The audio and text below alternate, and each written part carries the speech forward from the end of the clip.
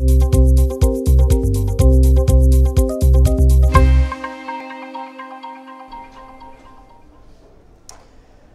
to the AI for Good Global Summit here in Geneva on day 3 of this summit. And I'm joined now by Bilel Jamoussi, who's the chief of the study groups for the ITU himself. Hello. Good morning. Basically, one thing you've been focusing on is the 3 AI focus groups. Tell me about that. So the focus group is a group that is an open platform that allows the ITU members and newcomers to the ITU to sort of have an incubation phase for new standards. Last year at this summit, AI for Good Summit, we had a track on AI on health and well-being.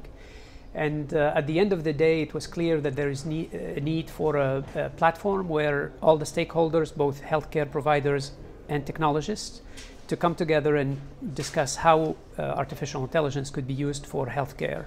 All these applications that could be provided to provide diagnostics, for example, the machine learning that goes behind it. And so the WHO, the World Health Organization, and the ITU got together and through one of our study groups created this focus group on AI for health. And they're looking at benchmarking some of the algorithms that would be used for AI for health, for diagnosis, for treatment, for clinical trials. And the idea is to look at data sets, because when we talk about AI, it's really 2 components. There are data sets and the algorithms. And this focus group is looking at having enough data sets that are annotated, that are usable for really telling whether the algorithm is working or not. Another focus group that we have is using machine learning for 5G. And this year is the year of 5G. We will have a World Radio Conference at the end of the year to decide on spectrum use for 5G. And as you know, the 5G network is a lot more sophisticated than the 4G network. It has capability not just for more speed, but also for massive connectivity of the Internet of Things. And it also has a requirement for low latency.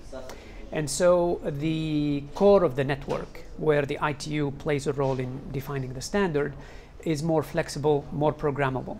And with that flexibility and programmability, the complexity increases. And so having real-time machine learning and AI algorithms that help the operator in managing the network is a necessity.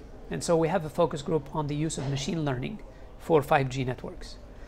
And the third focus group we have is just created a few weeks ago by the study group in ITU that looks after energy efficiency, the environment, and the circular economy, to look at the energy impact of using AI, machine learning, all these data centers that need to be put in place and are being used for processing that data. So they're looking at the environmental impact of AI, machine learning, blockchain, all of these emerging technologies. And at the same time, looking at how AI and machine learning could be used in combating the climate change and dealing with the issues of climate change and the environment.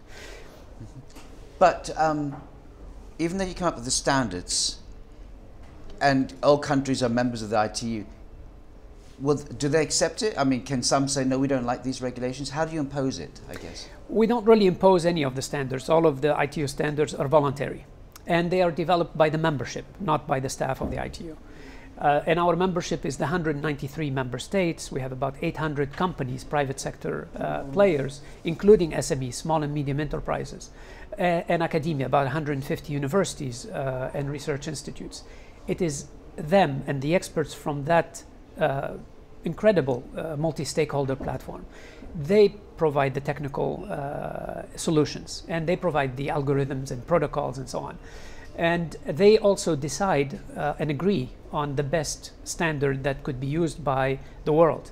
And then once the recommendation, the international standard, is agreed by consensus, then all the member states could decide to make it a national law or a national standard, or simply implement it, and have it in RFPs. When you're procuring new solutions, you make a reference to the ITU standard.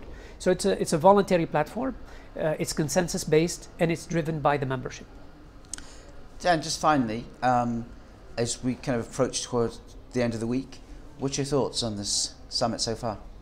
It's really incredible. It's fascinating where we started 2 years ago and where we are today, the exponential growth in participation, in the quality of the presentations, in the impact and the participation, the inclusiveness. We have 37 UN agencies participating.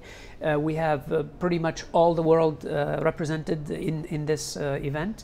We even have several ministers that took the time from their busy schedule and came to take part and also convey the message of the importance of AI and the fact that it has to be inclusive so that we don't have a wider gap in the digital economy. We can bridge the gap by having the required skill sets and the right people and the right strategies at the national level to be ready for machine learning and for AI, to have the data centers, to curate the data, to include this in the curriculum in universities. So we are very pleased as a ITU to see this growth, to see the inclusiveness in the conference, and to see that many of these topics are finding their way in our study groups, in our standards making engine in the ITU, to make this really usable by regulators, by companies, by private sector, by policymakers, and so we're very pleased with the outcome. Okay, well that was Bilel Jamoussi from the ITU talking to us about standardization and where the focus groups are going. Thank you very much. Thank you.